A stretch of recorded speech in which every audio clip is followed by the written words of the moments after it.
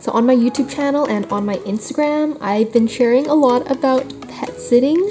And so I wanted to make a video because a lot of you have actually been asking me like how I got into it, like how does it work, how do you get these jobs? I've been really loving it so far, so I thought I would make a video about it if you are also interested in making money with pet sitting and honestly just like being with these adorable pets. Oh my gosh. So I actually just started pet sitting like 2 months ago, and so far I've done 2 week-long pet sits. This is the second week-long pet sit, and then I have 2 more coming up. Each of those are 3 weeks long, so it's pretty long. And out of these 4, only one of the pet sits is not paid, and that was the first one. What is the difference between pet sitting, house sitting, boarding, and dog walking? Ow!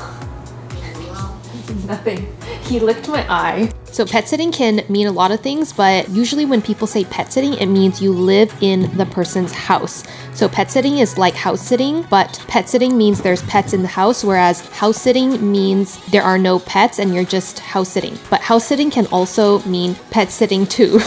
I don't know if that's confusing. Boarding, on the other hand, is when somebody else's pets comes to your house to live. And dog walking is pretty simple. It's like when you pop into somebody's house and you walk their dogs. And then there's also like check-ins if they have cat. Like you can go check in, play with the cat, feed the cat. Okay, so obviously if it's dog pet sitting, then it's a lot more work than cat sitting, because with dogs you normally have to take them out for walks.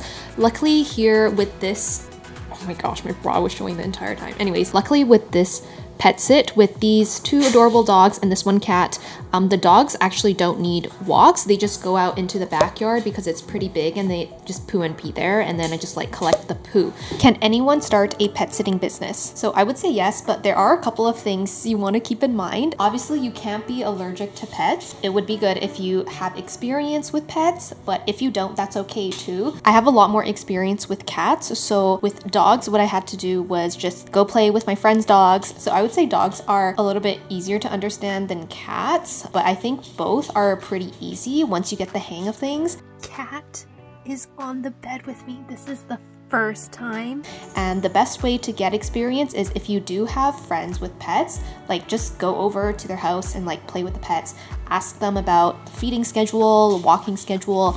You can try scooping litter. I think anyone can do the actual giving food part, scooping litter, walking the dog part. It's not that hard. The one thing I am careful of is if I do get a request from somebody and it's like a very, very big dog and I have to walk the dog, I don't want to be pulled by the dog. So I always ask, like, if it's a big dog, like, will it chase after squirrels? Like, am I going to be pulled? Will I be able to control the dog?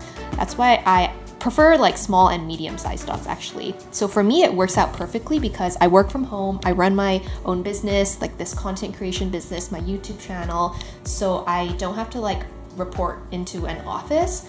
But I do think that with COVID, a lot more people are working from home, so I think a lot more people can actually start a pet sitting business because you're working from home and you don't have to go to an office, so you can live wherever you want as long as you have good internet. Oh, and then that's something else I double check with the places I go is like make sure the internet is good. And then obviously like if you have your own pets at home or if you have kids and like responsibilities, then it makes it a lot more difficult to pet sit. So I think most pet sitters are either single, like you don't have that many responsibilities, or maybe you're retired. How do you get started with pet sitting? The most important strategy and the thing that I think has worked the best for me is actually telling all your friends about it, telling everybody you know, using your own network to get these pet sitting jobs. The thing is, if somebody's living at your house, like you would probably prefer somebody you know, right? And not a stranger. That's why it's been pretty easy to get pet sit jobs because a lot of people I know have pets and a lot of people I know other people who have pets, and because they trust me, then they're more likely to invite me into their house. Another thing about going through your network of friends is that when you book a pet sit, they are less likely to cancel. I've booked some pet sits on websites where I don't know the person, the other person doesn't know me, and a lot of the times they cancel because they say, oh, I found a friend who can do it instead.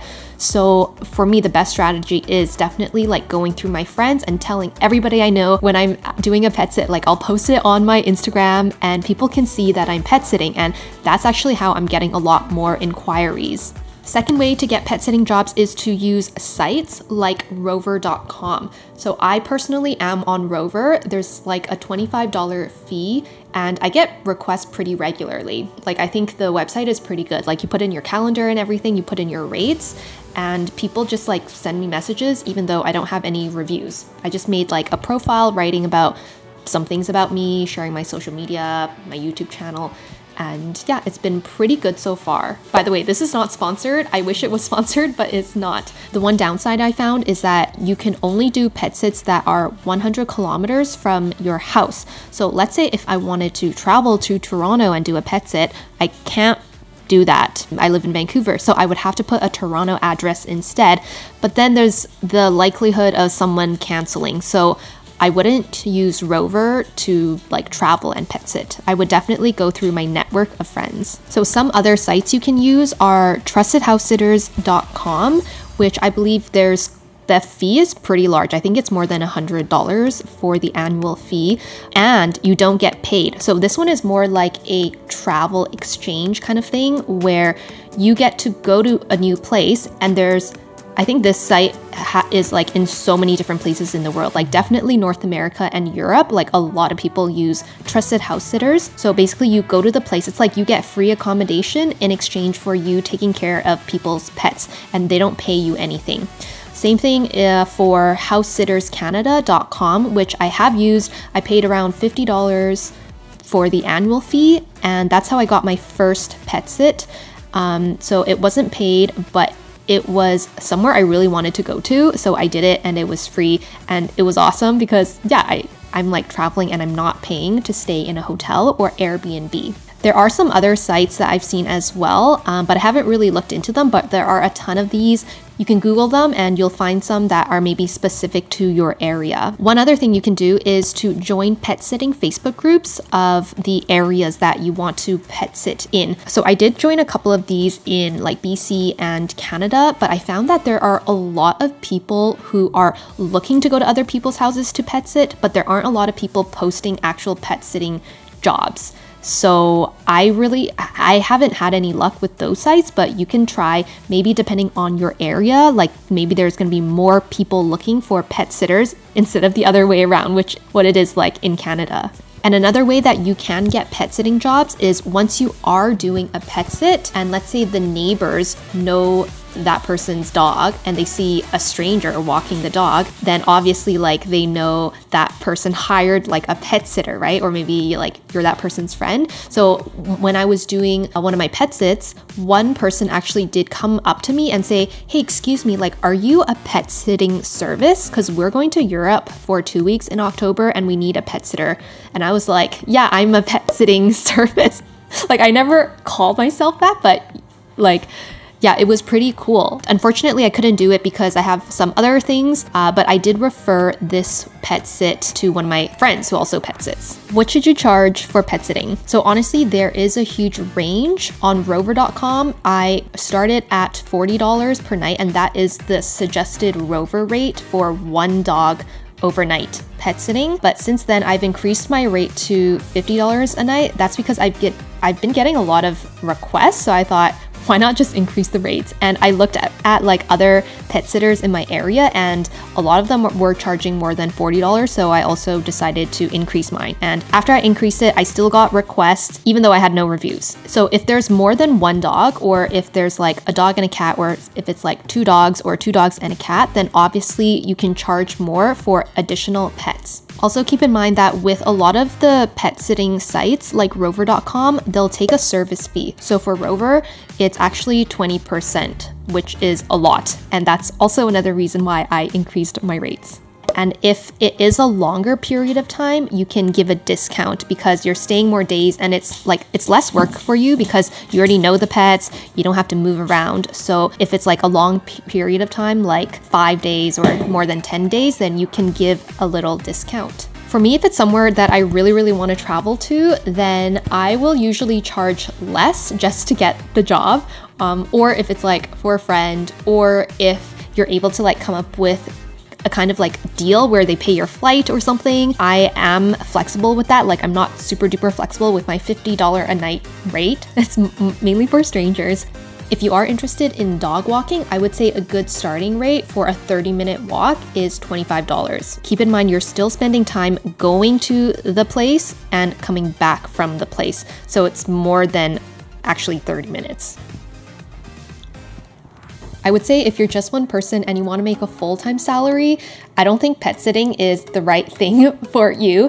For most people, it's mainly a side hustle, and for me, I love it because it's fun. I get to go to new places. Even if it's like within my own city, it's like I get to live in a new part of town that I don't usually live in. So it's still nice. For me, I would definitely keep this as a side hustle and not use it to like rely on for my full-time income.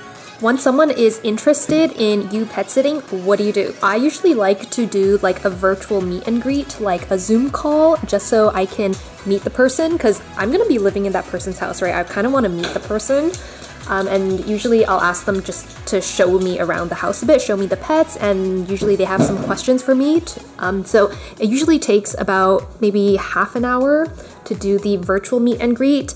And then if you decide to go with it and they want you to live in their house, I usually collect a deposit that is refundable 7 days before the actual pet sit. And that's because I'm holding the pet sit in my calendar, so if they cancel, it's kind of like, it's like lost opportunity cost for me. Can you hire me for a pet sit? The answer is yes, you can. You can message me on Instagram. You can message me on Instagram or you can email me.